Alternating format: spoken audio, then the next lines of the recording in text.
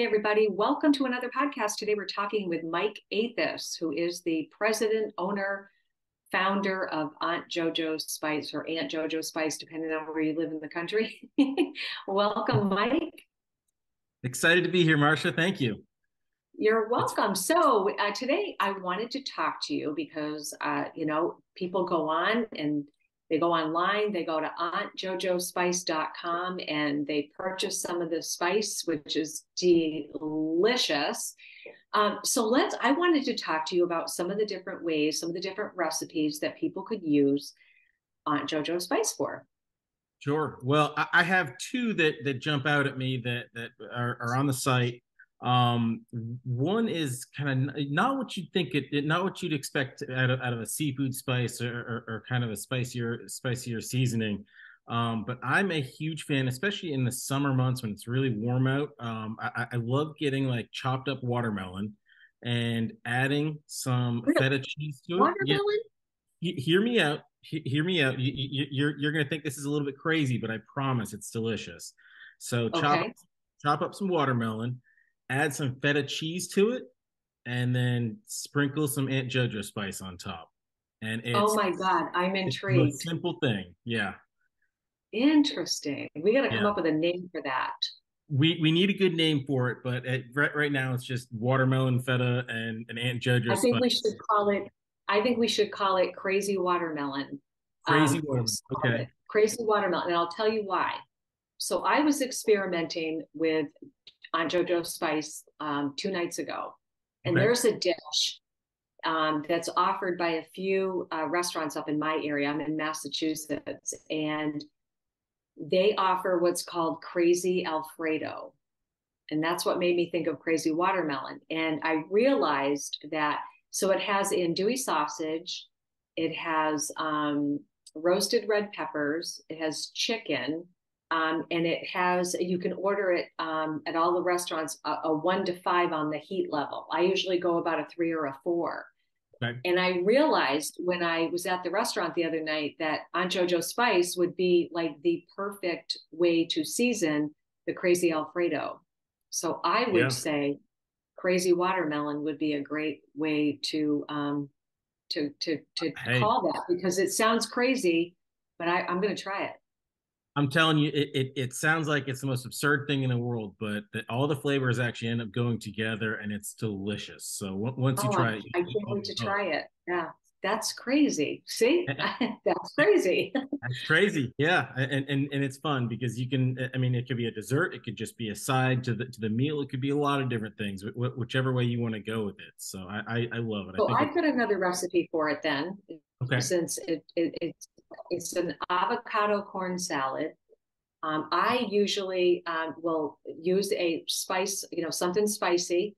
I'm going to make it with Aunt JoJo spice. So you do roasted corn, especially if you can do fresh corn and roast it on the grill. Take it off the cob. A little bit of olive oil, a little bit of the Aunt JoJo spice, Yeah. grape tomatoes, red onion, cilantro, a little bit of lime, and then fresh sliced avocado. And every time I make that and I bring it to a cookout, barbecue, or a party, it is the first thing that is gone. It is so good. So I'm going to swap out what I was using and then put in the Aunt JoJo spice for that. Well, I love that. And to build off of that, my crab cake recipe is a similar type of a concept. So if you just Google like a typical crab cake and you get lump crab cake, and we could sit here and talk about crab cakes all day long, right? How much breading do you put in versus no breading, and how much lump crab meat versus all the other ingredients. One thing that I figured out with Aunt JoJo Spice is it already has a lot of the ingredients already built into it that you'd already put into a crab spice It or does. a crab cake recipe. Mm-hmm. And so when you look at my crab cake recipe on the website, it really simplifies things. And so you're not running around your kitchen trying to find a million different spices. You can just literally use the Aunt JoJo spice in the stead of a lot of other spices. So it adds a great flavor to it. And as always, I'm always thinking, how do I crank it up to the next level? How do I make it even better? When I make my Aunt JoJo Spice crab cakes, one thing that I will do on just to top it is down here where I live in Florida. I'm in Sarasota, Florida. Stone crabs are huge, right? Like everyone loves stone crabs. It's a constant thing that we're thinking about when you go out to eat. It's always on the appetizer list, people love them. I particularly like the Seminole Florida stone crab mustard sauce, and so that's got an extra little flavor to it, extra little kick to it. So I just like to dip my crab cake in that Seminole stone crab sauce, and I think together they work very nicely. So you get kind of that stone crab flavor that you'd expect out of a stone crab dish, but you also get the Maryland blue crab flavors coming from the jumbo lump crab cakes. So I highly recommend just use that Aunt JoJo spice instead of all the other spices, and you'll be in good shape with it. I'm always starving after we do these podcasts. I'm always hungry. I'm like, I think one of the times we did a podcast, I think that's when I came up with that chicken recipe that was the creamy chicken. I think I gave it on the last podcast. So I really see it working.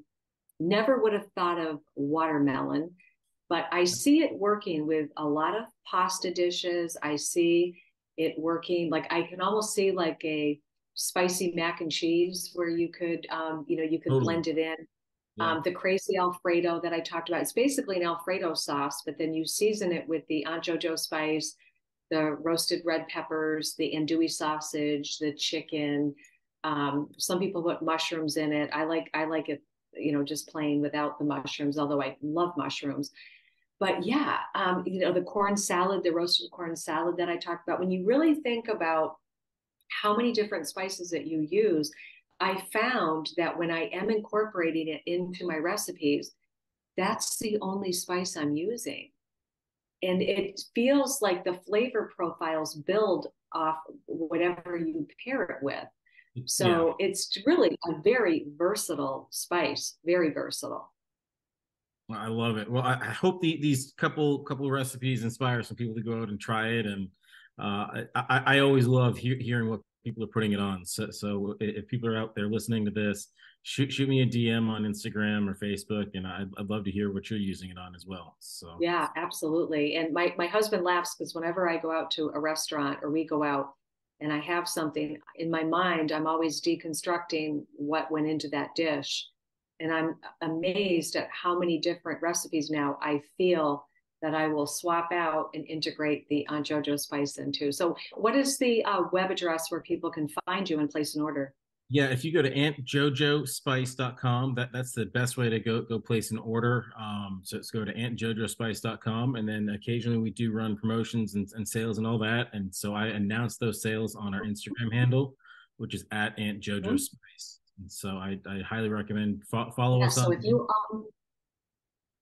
Yep. And if you're a restaurateur or you're a home chef or you own a business that it would dovetail nicely and you'd like to feature Aunt JoJo Spice in your business, definitely reach out to Mike at auntjojospice.com. All right. Thanks for joining in with another podcast. We're talking about Aunt JoJo Spice with Mike Athis, president, owner, developer, creator, you name it. He's all over it. All right. Thanks for tuning in. We'll be back with another podcast soon.